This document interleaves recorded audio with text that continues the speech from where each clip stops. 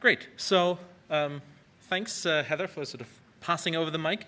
So I'm here to tell a bit about what happened with OBF in the Google Summer of Code.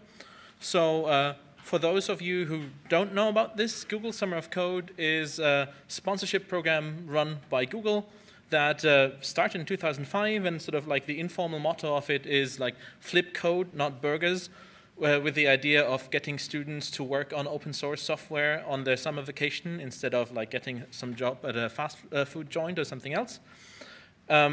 It's sponsored over like 13,000 students total in the last many years. It runs for 3 months and it awards roughly $5,000. A couple of years ago, they sort of adjusted the funding depending on like the nation level income. So it's a bit hard to tell an absolute number here. It depends a bit on where you're from. I've put a graph on sort of like the average students per year. So you can see it started kind of slow, but then sort of they're now doing like between 1,200 and 1,300 students every year. OBF has been a participant in Google Summer of Code for quite a while. So we've participated 8 times. We applied 10 times. So 2 times we didn't get in. The bioinformatics topic is rather full. So there's a lot of competition for slots there, and sort of Google is trying to pass the bucket around a bit. But sort of this year we got in again. So I'll just tell a bit about what happened in the projects last year and sort of what's going on this year. So one of the things you might notice if you look at this list is that none of these projects here really are sort of core BioStar projects as sort of like represented by the OBF. And that's because sort of we found that in these projects, usually there's nobody stepping up to propose projects and to mentor students because everybody is kind of busy on their sort of real jobs, and nobody feels like they have the capacity for it. And so a couple of years back, just to sort of keep the whole thing going, the OBF decided to go and open this up to some more projects that basically are aligned with the OBF overall mission. So other open source projects, ideally some that sort of use OBF supported projects to get their job done. And so that's what we've done since 2016, I think.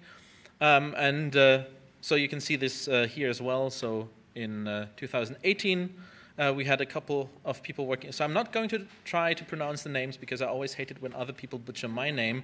And since this is recorded, this will sort of go and stay in eternity.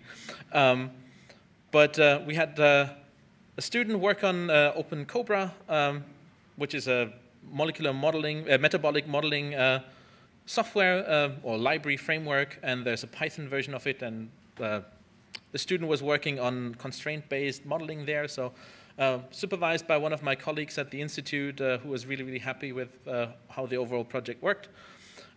We had another student work on OpenMS to do something with the peptide search engine results there. So it's like this is a mass spec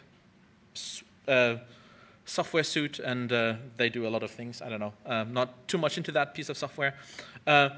Nextflow is one of the sort of big entries in the workflow systems. So there's probably like a couple of millions of those. And I don't know, Michael, what's your current count of workflow languages? 249. Okay, so Michael says 249 things that he knows about. There's probably more. Nextflow is one of the bigger ones, I guess. So it's safe to say they're sort of around a bit more. And there was some work on making research object support first-class citizen of the Nextflow framework. So I think that's rather nice to see them adopt these open standards here.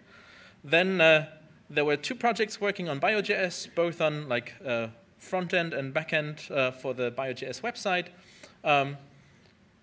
We'll see one of these names turn up again in this talk. So like this is actually one of the really nice outcomes of Summer of Code.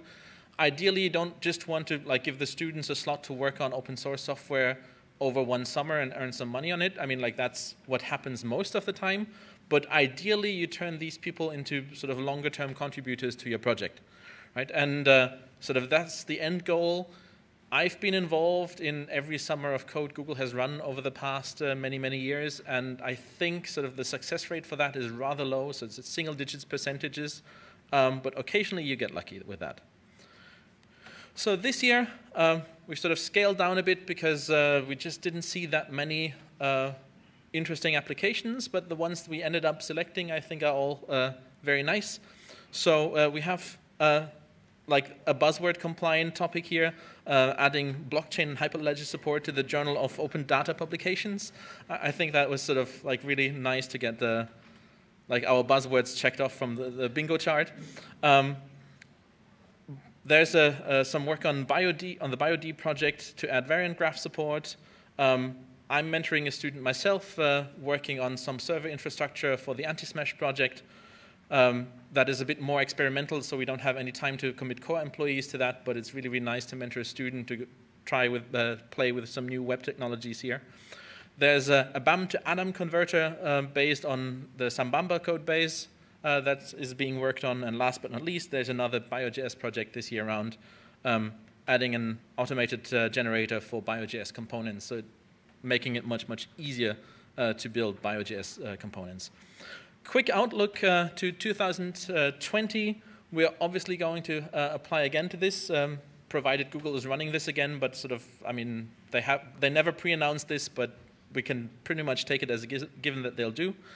And as always, I'm going to repeat my call here.